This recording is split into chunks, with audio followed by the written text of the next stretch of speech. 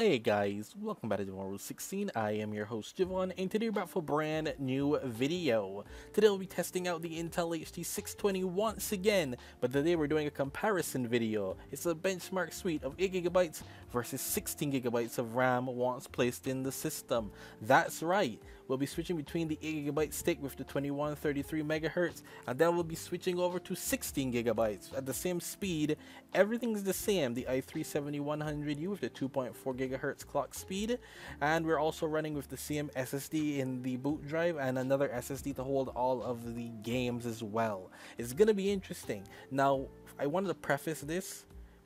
You could have run this with 8GB in dual channel memory as well, and you would have seen the same performance. That's why I actually picked the games that did not use over 8GB of RAM, because a lot of people are like, 16 is a lot more expensive. I don't know, a lot of my users probably have 8GB of RAM, so I just wanted to show you that if you have dual channel, it opens doors that you didn't think were possible before.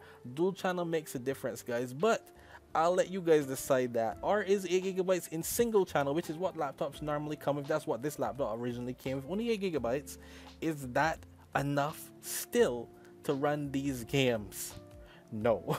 This CPU is gonna struggle with 8GB of RAM. With 16 in dual channel, it does not. But enough about me. Let's dive into some benchmarks, man. I am so excited to show you guys these, and yeah, let's keep on moving. Once again, I hope you guys enjoyed. Don't forget to please leave a like, comment, share, subscribe, and let's get into it. First up, we have Hades, which didn't surprise me as much because this is a 2D game, but at 720p once again on both sides, as you can see, we're getting over 20 frames extra for at the dual channel RAM. 16 is doing so much more work here, it's crazy to me. So the RAM has gone up by 400 megabytes. We're using 6000 up as opposed to 5.6, and just like that, the averages are 51 to 81. That is 30 frames. That is an insane performance increase.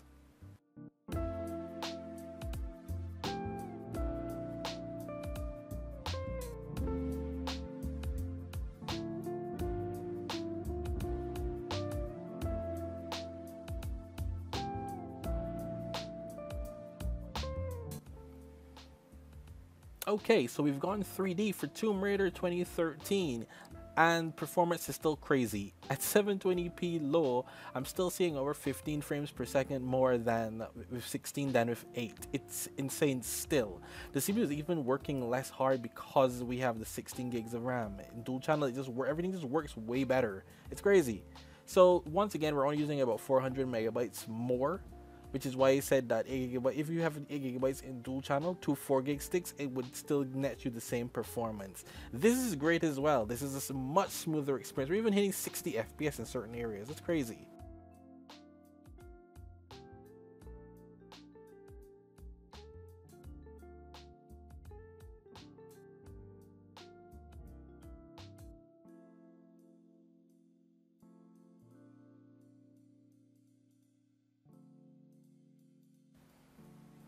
Watch Dogs is the next one on the list, which kind of surprised me because this is a bit more demanding, but at 800 by 600 low, we were seeing an improvement here once again.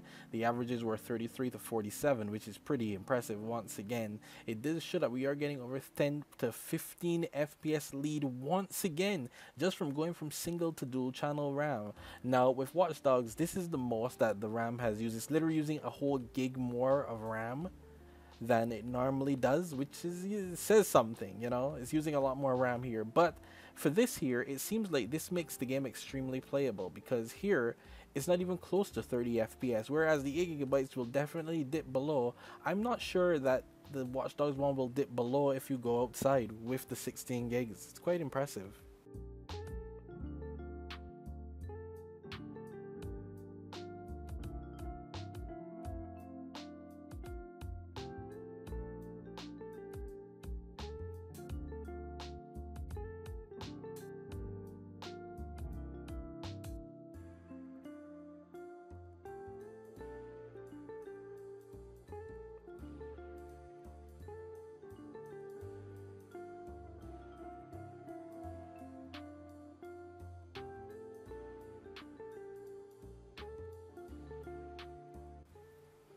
Dragon Age's Inquisition's load times seriously need some work, but at 720p low, we definitely saw an improvement here as well.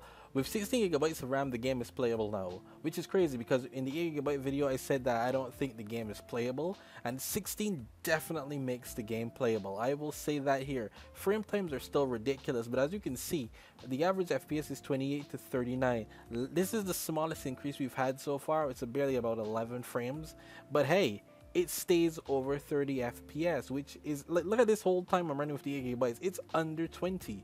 It doesn't dip below it. That's a cutscene I just skipped. It doesn't dip below, otherwise it doesn't dip below 30 FPS.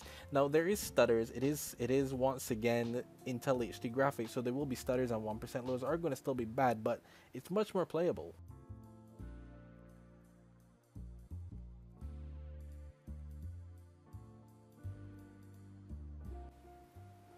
I must say, I've never actually studied 8GB to 16GB so greatly, but man, the performance is crazy.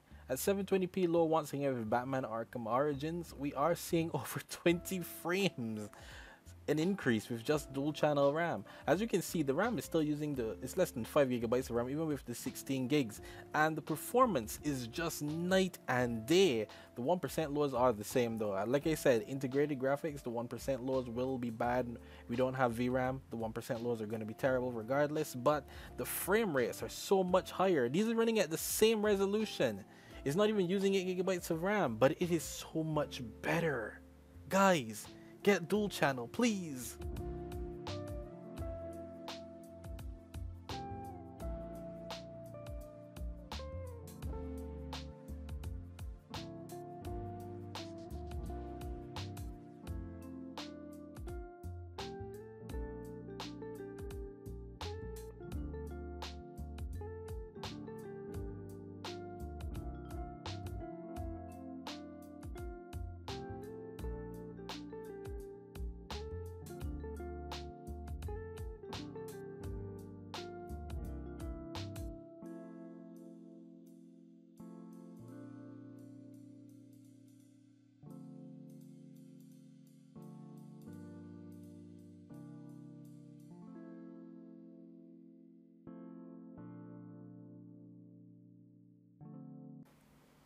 Not gonna lie, didn't think this one was possible, but with Sleepy Dog's Definitive Edition at 960 by 540 low, dual channel RAM has made this game playable. That is insane to me. I thought for sure you needed the one that came before the Definitive Edition, just the normal Sleeping Dogs, but apparently not. Dual channel RAM will give you over 30 FPS in this game. Once again, we are using like over a gig more RAM, but it is performing considerably better. The CPU usage as well. It is a smoother, much smoother experience.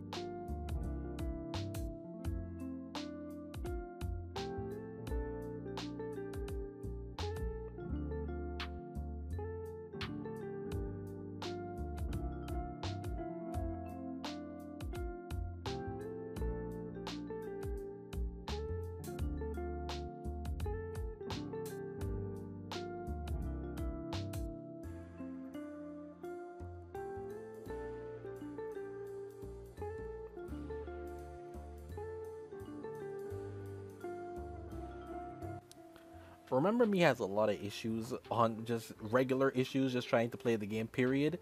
But with the dual channel, it definitely helps. At 720p low, once again, we're seeing that the CPU load has been lifted off of its shoulders. Once again, even in certain areas with 16 gigs, we're hitting 60 frames per second. It's 17 frames less. That is insane to me. But hey, once again, as I told you before, we're using almost a gig more of RAM. Once again, it's using 4.6 when you have 16 as opposed to 3.8. But hey, this is another smooth experience.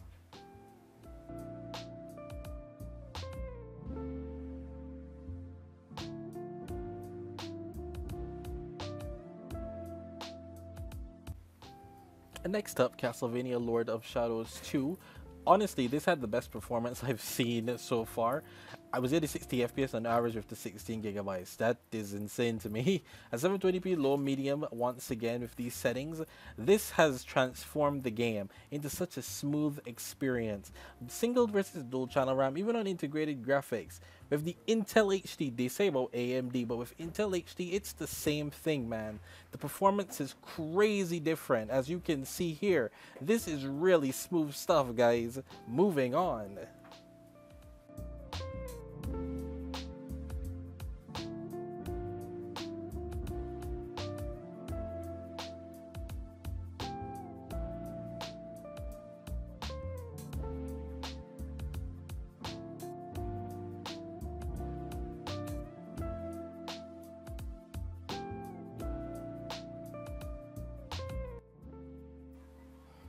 And finally, we have Devil May Cry 2013, which also, once again, at 720p low, has shown what a crazy increase a dual channel will do for you.